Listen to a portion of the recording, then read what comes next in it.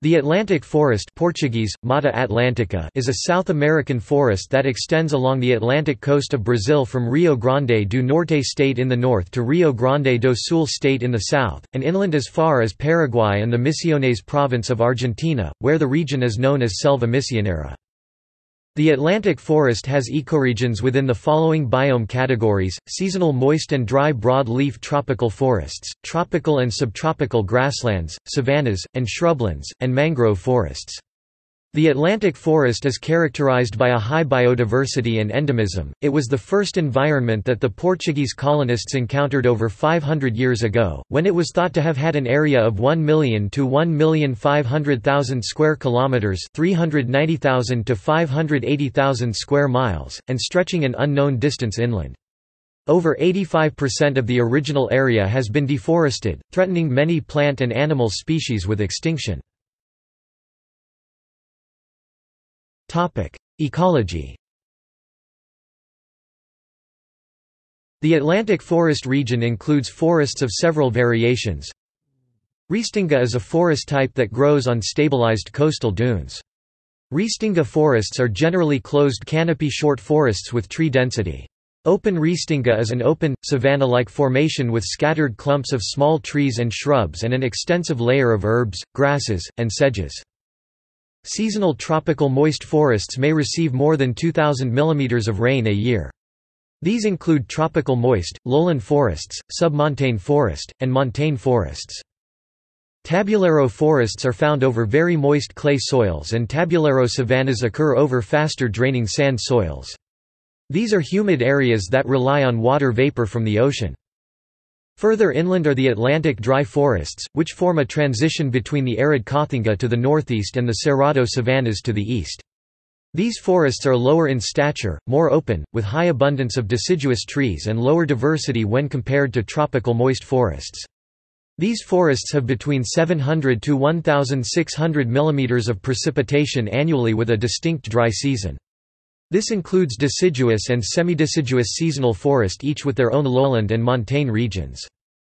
Montane forests are higher altitude wet forests across mountains and plateaus of southern Brazil. The Musununga forests occur in southern Bahia and northern Espírito Santo states. The Musununga ecosystem ranges from grasslands to woodlands associated with sandy spotisols. The word Musununga is Amerindian Tupi-Guarani meaning soft and wet white sand. Shrubby montane savannas occur at the highest elevations, also called Campo Rupestre. The Atlantic forest is unusual in that it extends as a true tropical forest to latitudes as far as 24 degrees south. This is because the trade winds produce precipitation throughout the southern winter. In fact, the northern Zona da Mata of northeastern Brazil receives much more rainfall between May and August than during the southern summer. The Atlantic forest is a rain forest. Geography. History. During glacial periods in the Pleistocene, the Atlantic forest is known to have shrunk to extremely small fragmented refugia in highly sheltered gullies, being separated by areas of dry forest or semi-deserts known as caatingas.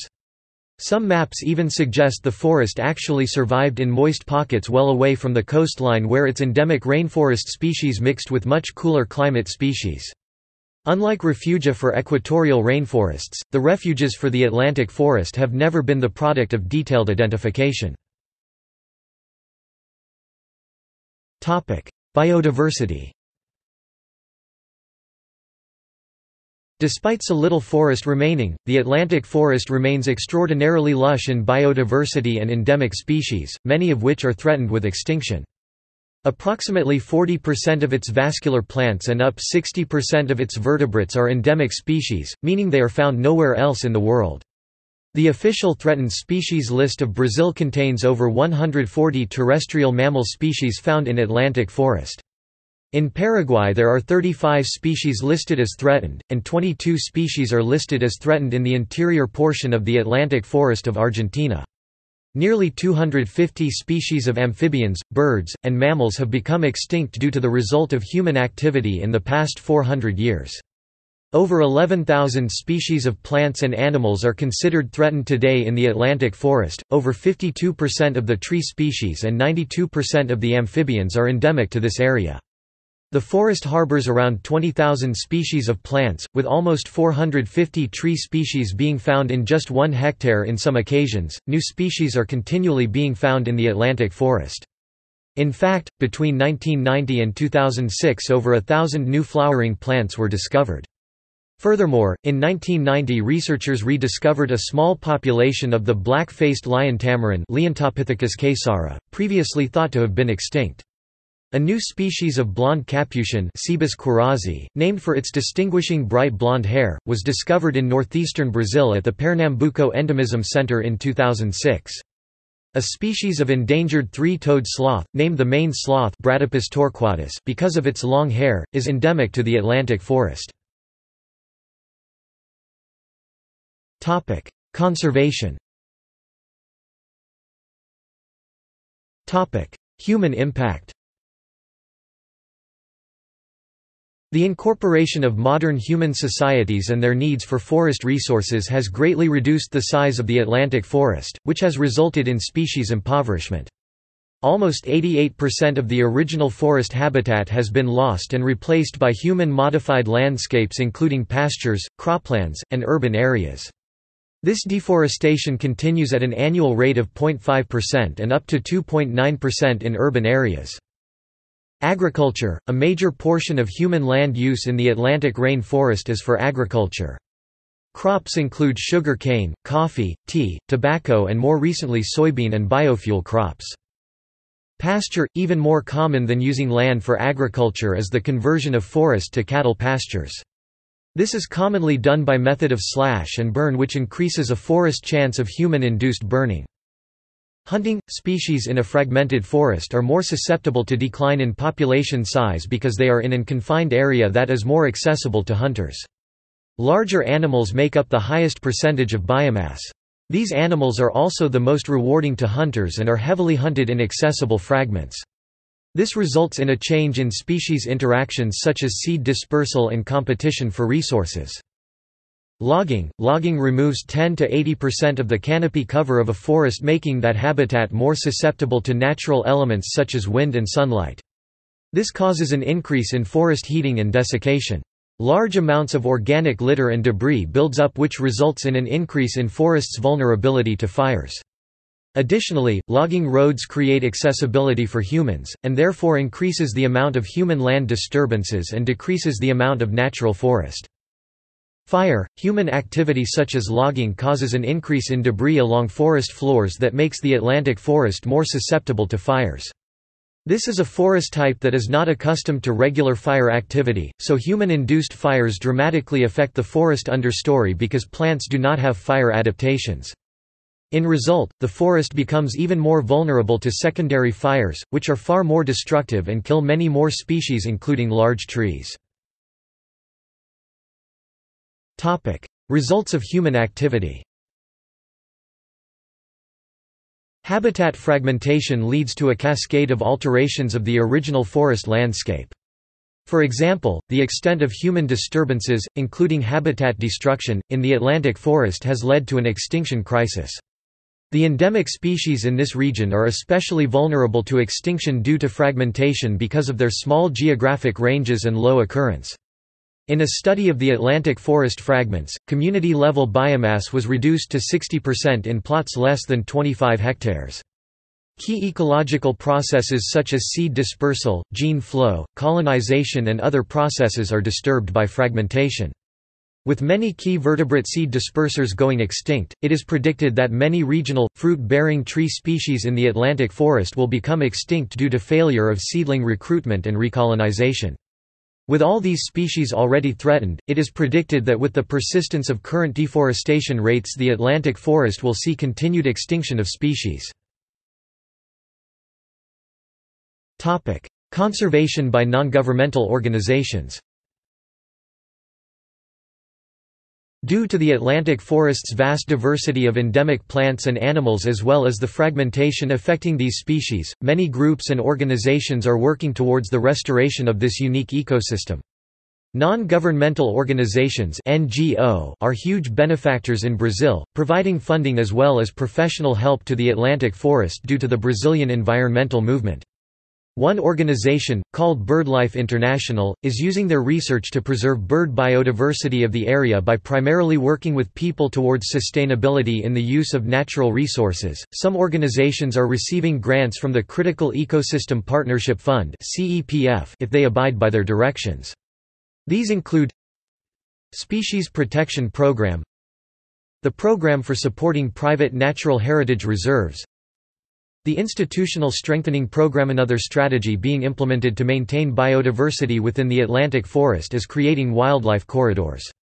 The World Bank is donating $44 million to create a corridor, which will be known as the Central Biodiversity Corridor, in the Atlantic forest and one in the Amazon. The Brazilian Development Bank has been financing, with non-reimbursable loans, 16 to 18 ecosystem restoration projects totaling 3,500 hectares and costing approximately $22 million under the so-called Iniciativa BNDES Mata Atlântica. In order to preserve diversity, the state of São Paulo has created the Restinga de Bertioga State Park, a 9,300 hectares park which also serves as a wildlife corridor linking the coastal regions to the Serra do Mar mountain range. Some organizations, such as the Nature Conservancy, are planning to restore parts of the forest that have been lost and to build corridors that are compatible with the lifestyles of the native people. The Amazon Institute is active in reforestation efforts in the northeastern state of Pernambuco, Brazil. During 2007, João Milanés and Joanne Stanilonis have planted 5,500 new trees in the mountains commencing with Gravata, adding to the precious little, ancient forest left. The Pact for Atlantic Forest Restoration has assembled over 100 businesses, non-governmental and governmental organizations around the goal of having 15 million hectares of the original ecosystem restored by 2050. The Pontificia Universidade Católica do Rio Grande do Sul keeps a private reserve of the Araucaria moist forest ecoregion of approximately 300 hectares called Pro Mata, near the city of São Francisco de Paula in the state of Rio Grande do Sul, that is used for research. Ecoregions.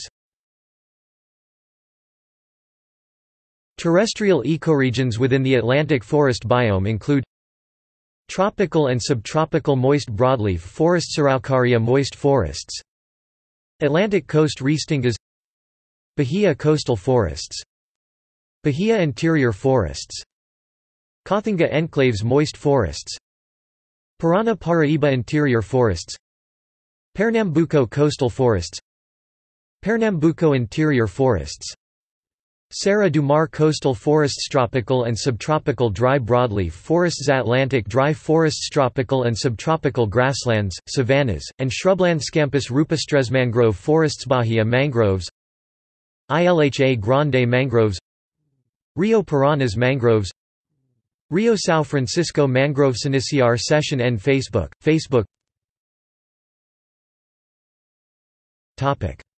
See also: Atlantic Forest Biosphere Reserve, List of plants of Atlantic forest vegetation of Brazil, Biodiversity hotspot, List of ecoregions in Brazil. References. Bibliography. External links. Official Atlantic Forest Foundation website. Preservation of the Atlantic Forest Organization.